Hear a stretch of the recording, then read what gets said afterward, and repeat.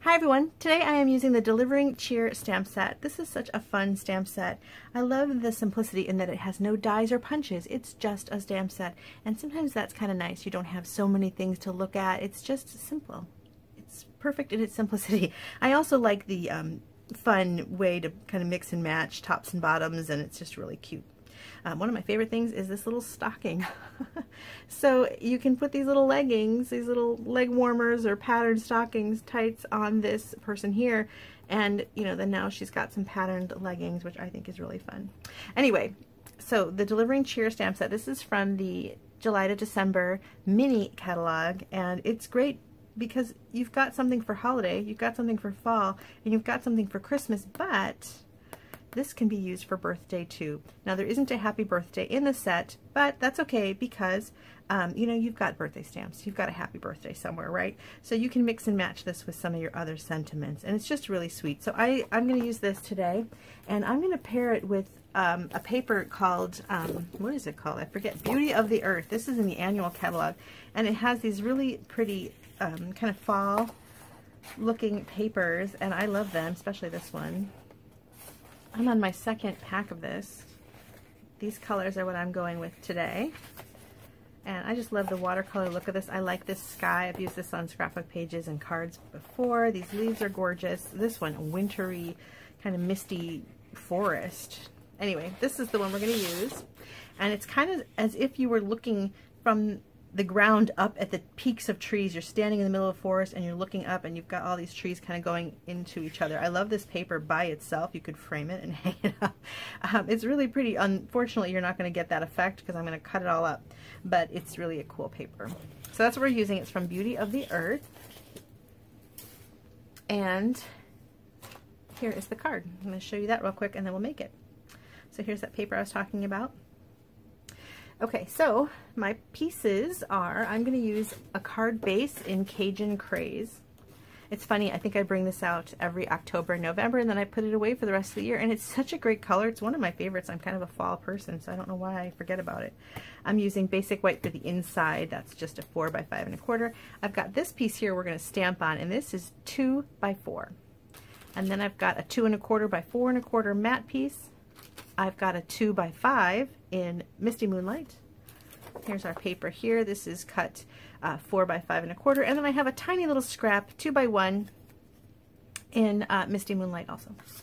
Okay, so let's make the card.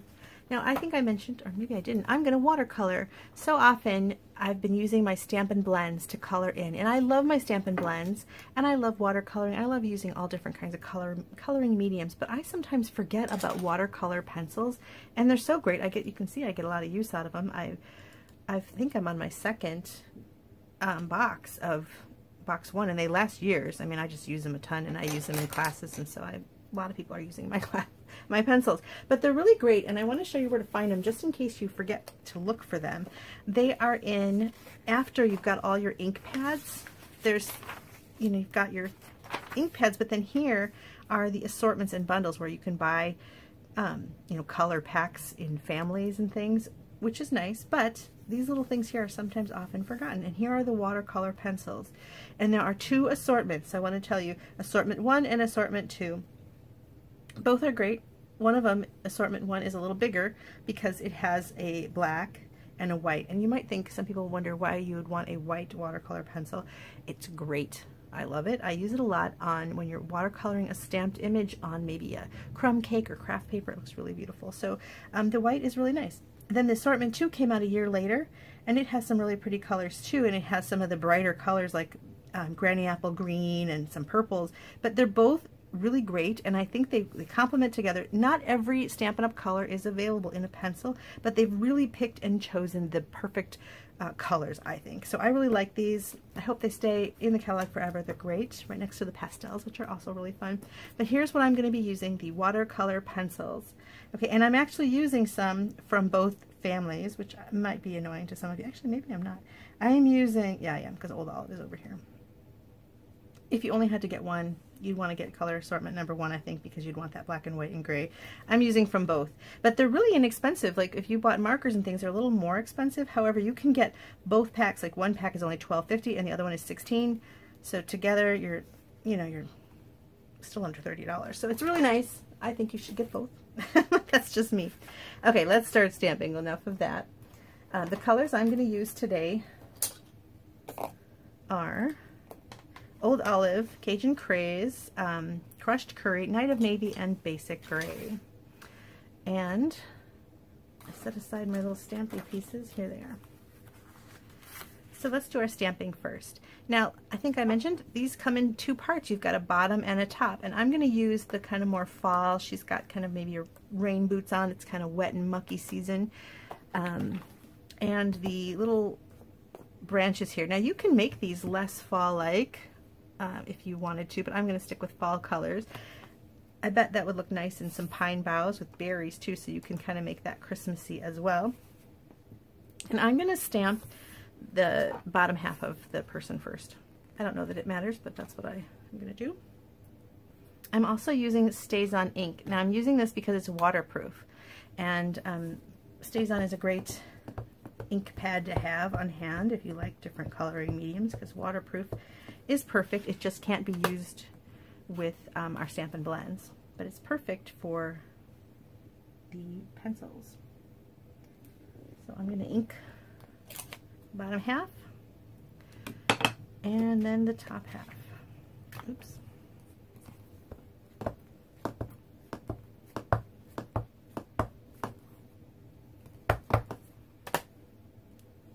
Okay, now you may say, but Beth, her scarf hangs below. That's okay. They were really smart in that you know, you don't have to be so perfect. There's not like an actual cutout for the scarf. I'll show you what I mean as I lift up. So this jacket or whatever it is goes up into here, but I made sure to not go past the mitten. So it's kind of like you're stamping on top of the last button, and that is okay. So her hands, you just have to make sure that you meet the end of her arms at the top of the jacket. That's the only thing you have to worry about. Don't worry about the fact that you're going to stamp on top of this last button. See, there's 1, 2, 3, 4 buttons, but you only see 1, 2, 3. It's because the fringe of the scarf covers the last one, and that's totally fine. Then there's this little piece here, which is nice, just so that she's not floating in the air. She's kind of standing more on some ground, and you can decide if you want it on one side like it's a shadow. You can go right across. I'm just going to give her a little ground. Okay, so there's our image.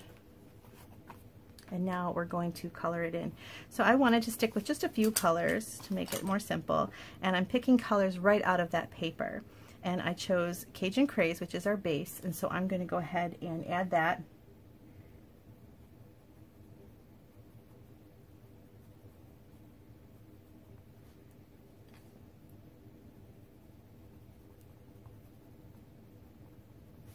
Now you can be precise. I know I'm going to put water on top of this, so I'm not being precise.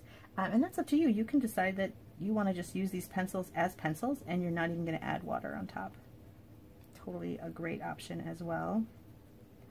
And I'm doing more of the Cajun Craze than the other colors just because it's my base color.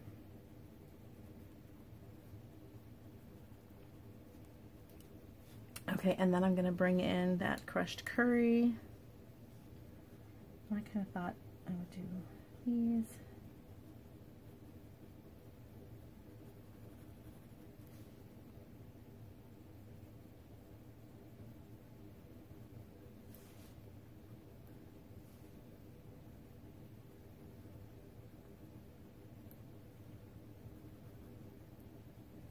And then I just wanted to bring in some of that blue. It was in the paper, not in the pattern that I'm using because I'm using this one, but in one of the other patterns there was some blue, and I thought it was kind of pretty, and I wanted to bring in another color, and I thought blue was kind of fun, different. I mean, it's not a real plant, right? But it's pretty. You can choose Old Olive or another green if that blue is weird to you. Okay, now while I have Night of Navy, I'm going to do her mittens and her leggings. Now, you can, I'm going to show you, light pressure, you can do a really light coloring, or if you do harder pressure, you can get a darker coloring. So I'm going to see how you can get light and dark of the same pencil, and that's kind of a fun thing to do. So I'm going to intentionally go dark where the cuffs are, for example.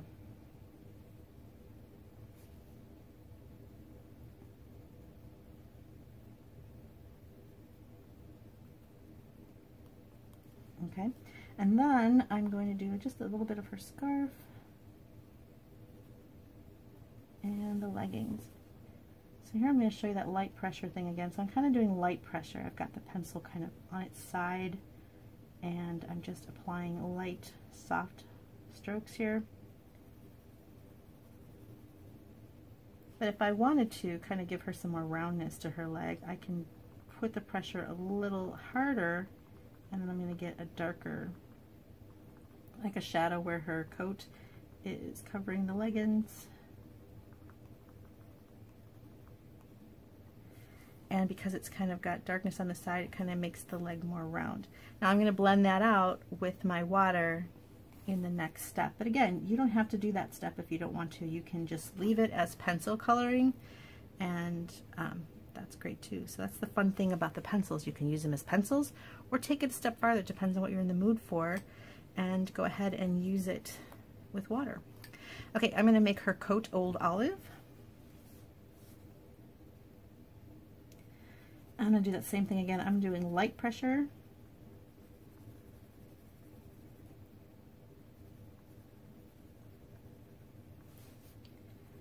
And then where the creases are here, I'm going to apply a little heavier pressure just to get a little more of that pigment where the creases are. Some of that's going to go away when we add water, and that's okay. You can add it again. I'll show you how to do that. Okay, so we're coloring her arms now. I'm going to do heavier pigment on her elbows and where the bouquet kind of goes over, like it's giving a shadow.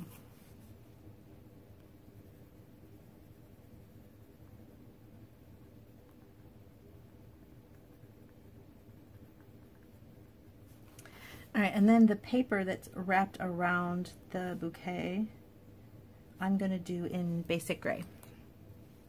I'm going to go very light with the basic gray though. I only want to make it so it's not so white. So I'm going to add shadows kind of where it's coming together in her arms, where it overlaps, up at the top. And I think there'd be a shadow here because we've got another layer.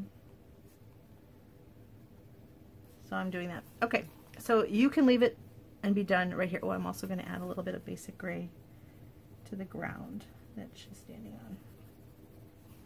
Okay, you can leave it right there and be done, or you can grab your water painters or a brush with water. I have these water painters. These are also from Stampin' Up. They come in a pack of 3. I'm missing one. I think it's in my travel bag.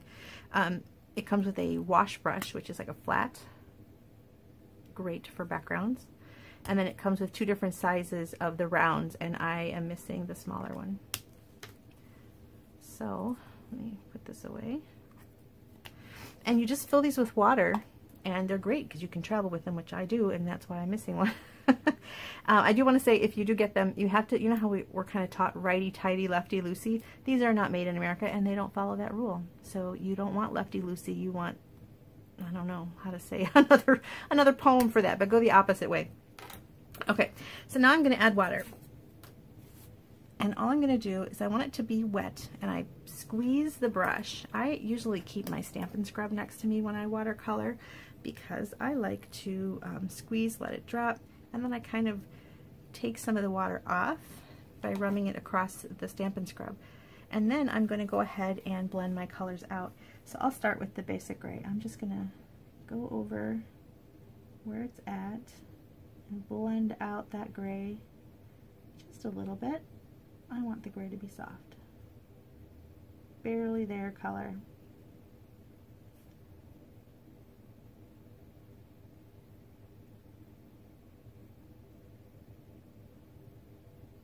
Okay.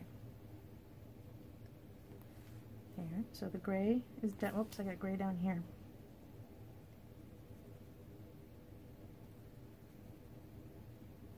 Now you don't need a cup of water to rinse this in. You can just kind of go back and forth on your paper, or if you have, like I do, your Stampin' Scrub next to you, you can go back and forth. The gray was pretty light. I don't even need to squeeze to get more water, so I'm not even going to bother. Now I'm going to move on to my next lightest color. I like to work light to dark, just, I don't know, so that I have less chance of mixing things up. So I'm going to go ahead and just kind of color in, just spread out that crushed curry a little bit.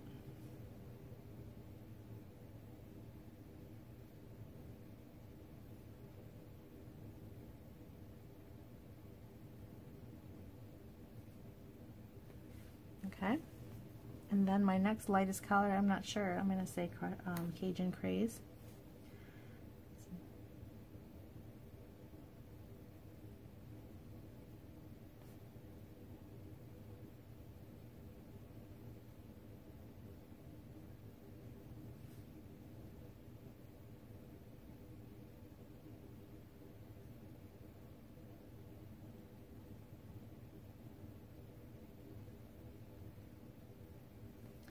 Alright, I think I will wipe my brush between my next group of colors. So you give your brush a little squeeze and it'll drop a little bit of water to kind of help clean it, so it's like self-cleaning.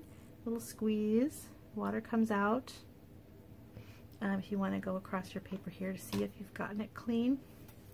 Now, I don't want it dripping wet. Sometimes you do. You want to get it real wet, squeeze it really good, and you can do a nice wash. But here I'm doing tiny little areas, so I don't want it dripping wet. Let's go ahead and do that blue.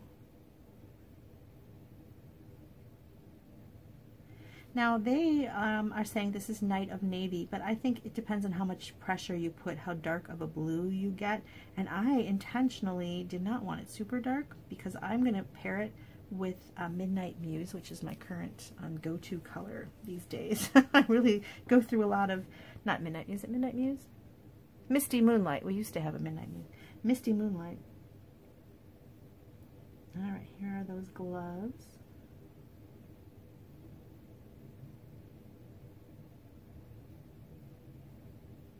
And her skirt. And those leggings. So I want to work, if I did a light to dark kind of situation like I did on her leggings, I want to start in the light area and kind of go towards the dark, or you might, you know, kind of lose the dark. You might push it so far into the light that you don't see it anymore. So I'm kind of working in the light area and then moving towards the dark. Okay. All right, now last is just that green. So I'm going to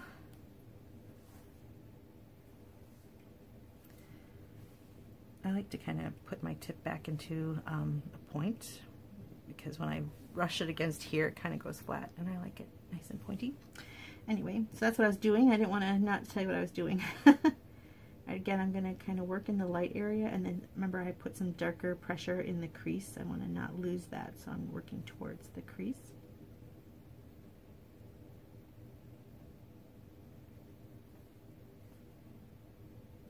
Oops. Go towards the crease.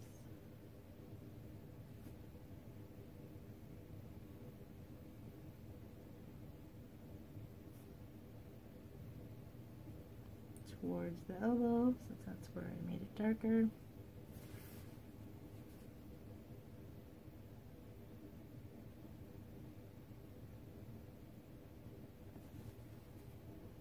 Okay, so there I have it. Now I did not do this on watercolor paper. This is on basic white, and I can get away with that because I am not heavily using a lot of water.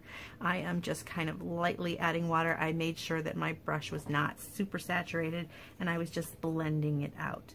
If you wanted to do some drastic watercolor and really add a lot of water, you would want to stamp on watercolor paper or shimmery white cardstock from Stampin' Up. Both of those work and will withstand a lot more water. This is just basic white cardstock, and it does not withstand a ton of water. It'll do, like, I don't have any pilling at all, but if I were to kind of go over it again and again, I might get some pilling.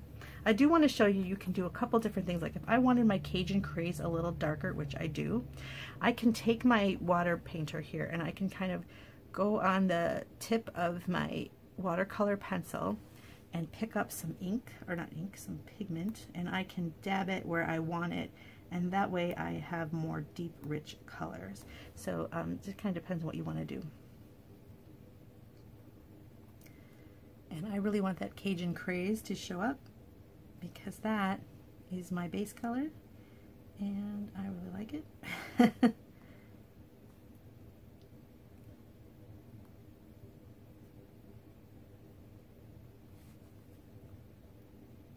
Okay, so there I've darkened my Cajun Craze. Now let's say you needed to darken your jacket a little bit, or so, you can do the same thing. You could pick up some green with your painter, and then come back in, and let's say you lost some of your definition of your darks. You can go back in and add some.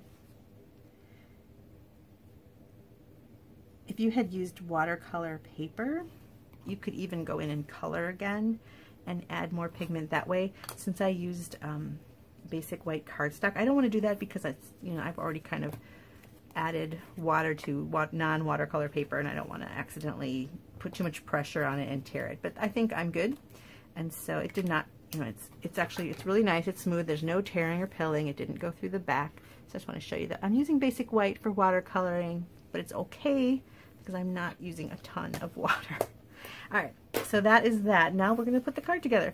I'm going to show you a tip for how to flag the end of this, and let's get some of these pieces away so that I have less little tiny pieces on my desk.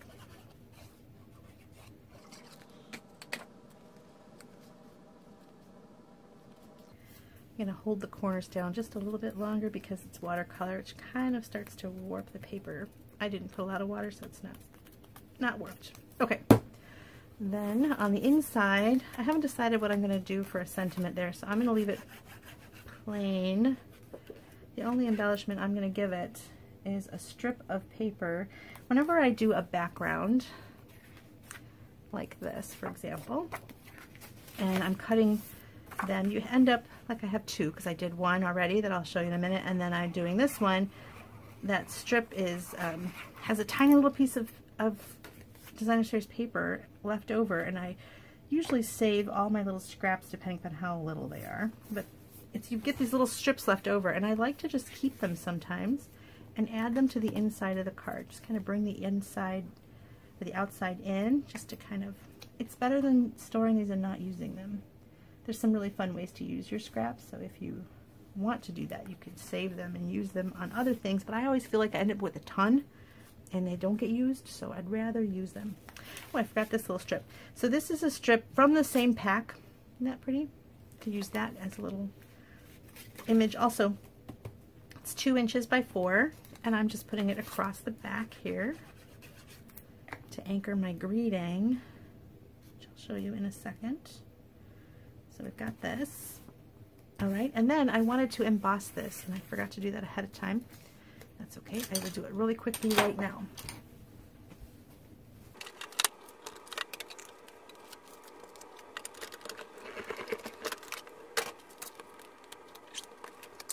This is the Tasteful Textiles 3D embossing folder. It just kind of makes it look like canvas, which speaks to me because I paint, but I really like it. It just gives it a little something, a little texture, maybe a burlap or a linen. It's really kind of nice.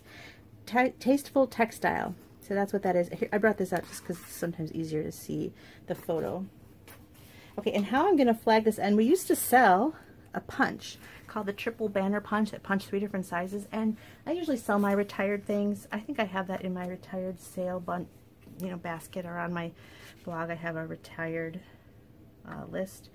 It's probably in there. So I took it off my shelf, and then I thought, oh, but I liked how quick it was to flag the ends, and then I realized this is perfect, and it can fit any size. You know, you just have to kind of pay attention to where you're at, and I kind of look at the lines in the back and see where I'm at, how far I am from each side, and I just punch, and then I've got this nice little banner. So I wanted to show you that.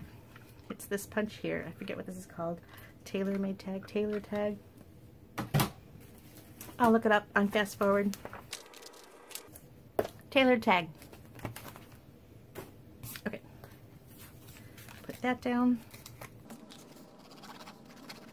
I'm not sure what side is up. I don't think it matters. Giving myself a little border around, maybe 1/4 of an inch at the top and a little bit bigger at the side. I'm going to go ahead and place my image down with dimensionals. Stick it up just a tiny bit.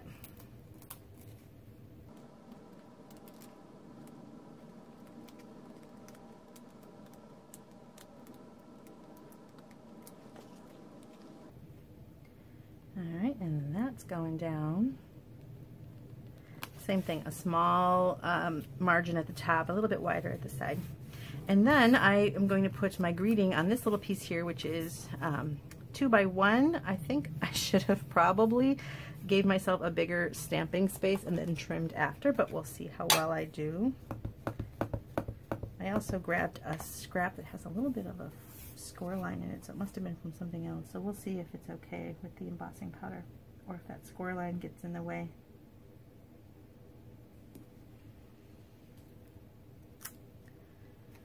Okay, I'm going to emboss with copper. I love copper for fall.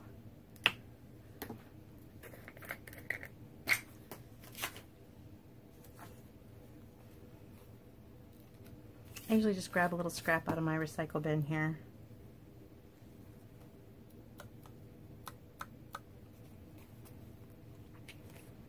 I know there's fancier ways of doing this, but I'm kind of more speedy. I just grab a scrap. Okay, so now I'm going to heat this up and you'll see it turn to a beautiful copper, but I didn't give myself a lot of space to hold on to. So I usually grab a bone folder, or I have these little skewers in my room for twirling paper around. So I'm going to hold it with a skewer.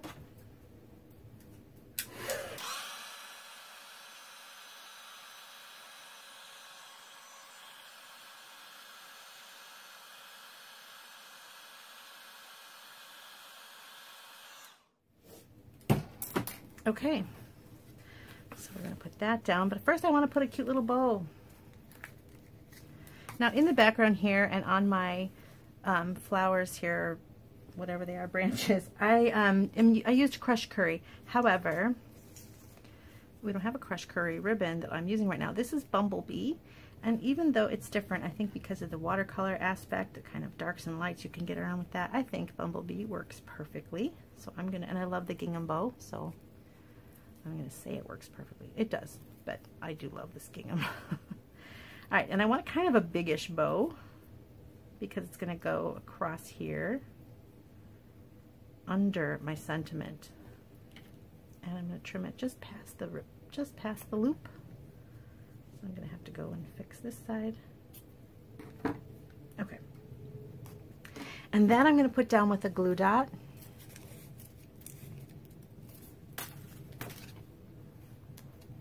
Go. And then my sentiment I'm going to put right on top. Now this one I'm going to make a little bridge, but I'm going to put 2 dimensionals on this side because it has to go over the knot, so it needs to be a little higher. I don't like it to not lay flat. And then on this side we're only going to put 1 dimensional because remember this is already up 1.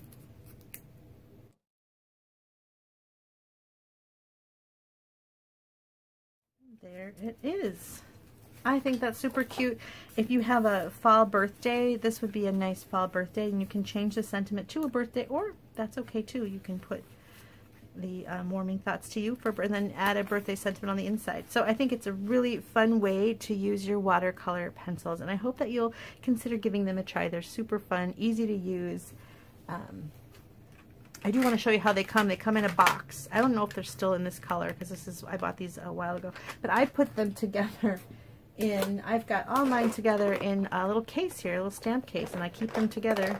And I want to show you that you can use blender pens with them too, and this is something Stampin' Up! Sells. And you can take a blender pen to blend out instead of watercolor. So if the watercolor idea intimidates you, and maybe you're worried that water is going to make a mess, you can take a blender pen and blend out too. See, I'm going to take that and blend out those lines and get a nice soft look. So you can use a blend. I keep them in my watercolor pencil box. And I want to give you my suggestion for a pencil sharpener. This is Faber-Castell, and it's available at most art stores. Blick art store. I got mine at my local art shop, but it's a great pencil sharpener, and it has keeps the shavings inside, and then it doesn't chew up your pencils. The worst is if you get a really cheap pencil sharpener, and every time you're sharpening and sharpening and sharpening, and it breaks the tip off, and you sharpen and sharpen, and it's just chewing apart your pencils, and they get smaller and smaller and smaller. You're like, this is a great pencil sharpener. All right, that's it. I hope that you'll take a look at the Delivering Cheer stamp set. Super cute. I think it's adorable. I'm going to do another card with the birthday, maybe tomorrow or maybe next week. I just want to show it. I want to play around with it some more, but I needed a fall card today for a possible stamp camp ideas. I'm not sure what I'm going to do for stamp camp yet, so I'm trying to figure that out this week. All right, Delivering Cheer, thank you so much for watching. Please consider subscribing and come back again. Bye.